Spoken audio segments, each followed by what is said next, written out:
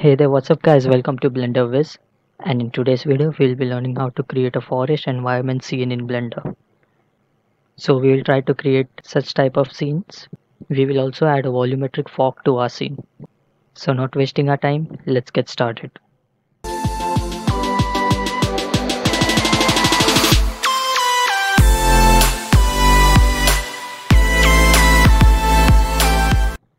So we start by deleting the default cube as well as the camera and the point light. And the next thing we have to do is create a landscape. So in order to create a landscape, we will be using Ant Landscape add-on. So I have made a separate video on how to use the Ant Landscape add-on. You can go and check it out. So we create a landscape, and in the operator presets we choose the river,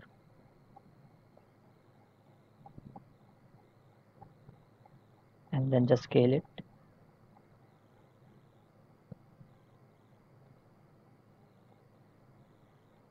and then just set the camera. So just add a camera and set it accordingly. Let's just set it here.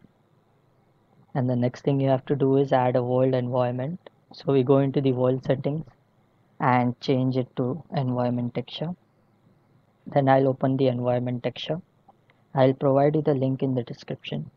So the HDRI which I will be using is this one, and I've downloaded it from hdriheaven.com. So we are done with our lighting. Now let's start adding the textures. So now before adding the texture, just make sure to turn on the Blender Kit add-on. So just search for Blender Kit and just check this box. It says Blender Kit Online Asset Library,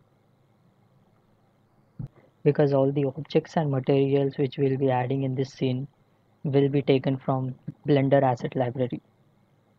So to use it, just press N and you can see Blender Kit option here. And now let's search for ground material. So select material and search for ground. So I have tried many materials, but I found this as the best option for our scene. So I'll use this ground material for our scene. So now you can see the texture has been applied. Now let's add a texture to the river. So select the landscape plane and search for water material.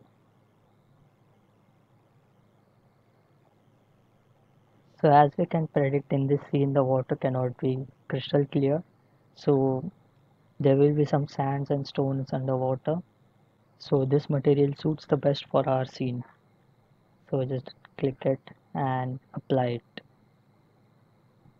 So once you have done, don't forget to save the blend file.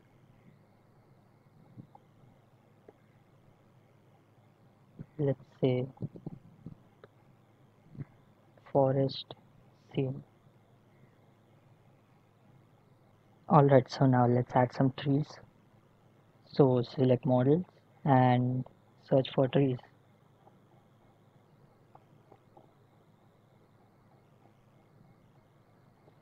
And then select this one, low poly trees with random seeds.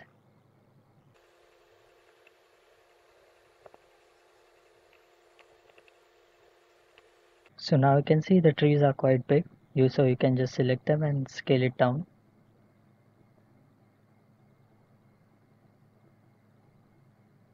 So something like this.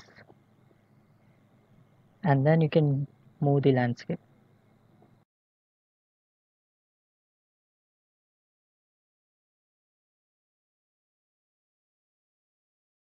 Let's move it here. And also move the camera. Alright. A little bit more on the X.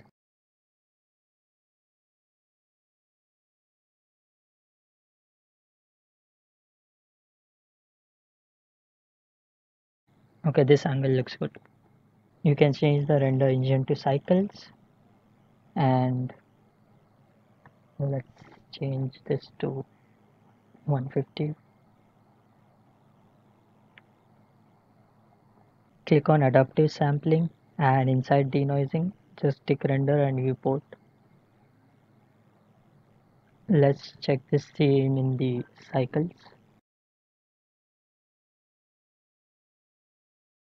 Okay, it looks good. Just bring this plane a little bit up. So now you can see the backside of the scene seems to be empty. So you can just duplicate the landscape as well as the trees. Let's split the screen and let's duplicate it first. Shift D on y-axis. Let's say something like this.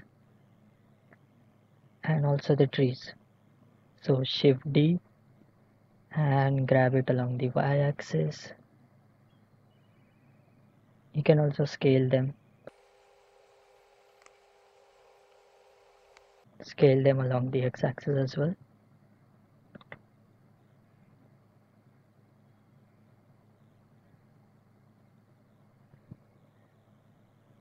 Okay, now the scene looks good. And then you can add some broken trees.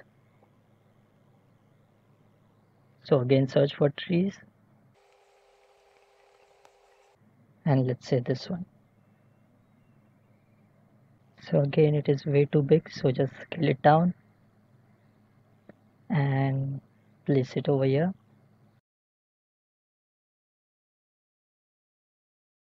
And don't forget to save it. Now let's add some foliage. So I really like this one. And just scale it and let's move it here. Again Shift D, some here, Shift D on the y-axis.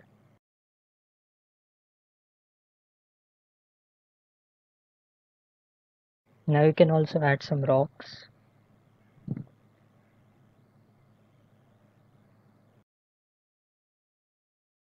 Let's add this one.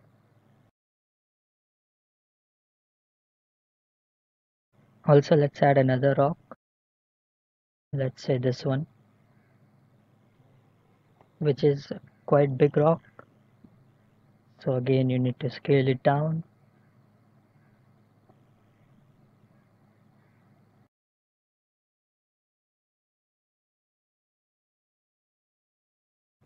Then Shift D. You can add it.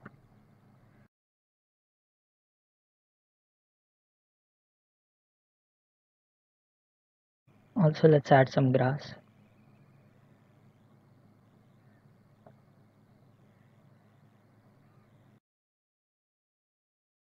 And yeah, let's place it over here. Now let's just check our scene in the render view.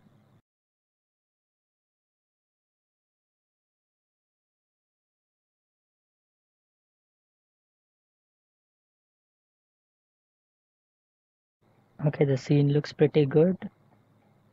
Let's add some more grass to it.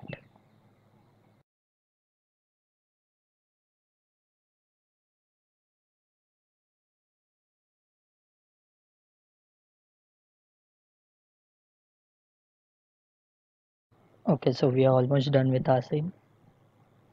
To give it a more realistic look, let's add a volumetric fork to the scene. So to do that, first of all you have to add a cube. Let's split the screen and add a cube.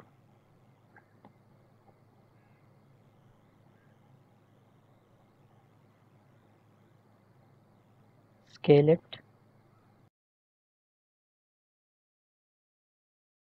and fit the cube in our scene.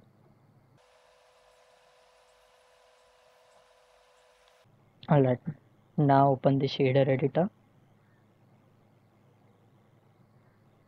and add a new material to it and delete the principal BSDF and search for shader principled volume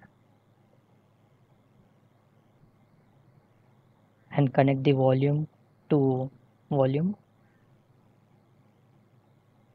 and let's set the density to 0.01 and 0.02,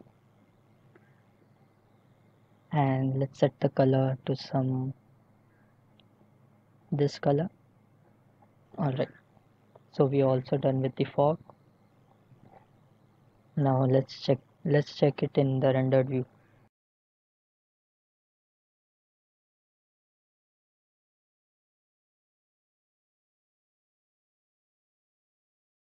The fog seems to be very dense. Let's change its value.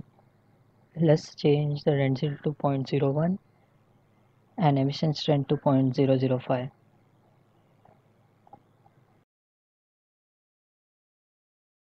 Alright, this value seems much better. Let's just go and render this scene. So once you finish the render, this is what the scene is gonna look like. You can definitely adjust the grass here and make it look more random. So if you like the video, please hit that like button and also subscribe to my channel, and don't forget to comment. So thank you so much for watching.